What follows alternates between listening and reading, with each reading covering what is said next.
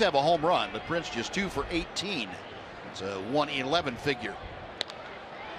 It's fisted on this one and pops it up on the left side. Wynn pushing it toward foul territory, and Lowrie drops it in and out of his glove, and the Rangers catch a break. Well, there's one you don't see in the big leagues very often, and the wind blew it a little bit, but not enough to drop it. Wasn't anything that would have caused the third baseman a whole lot of problems. That was just a clank. Yep.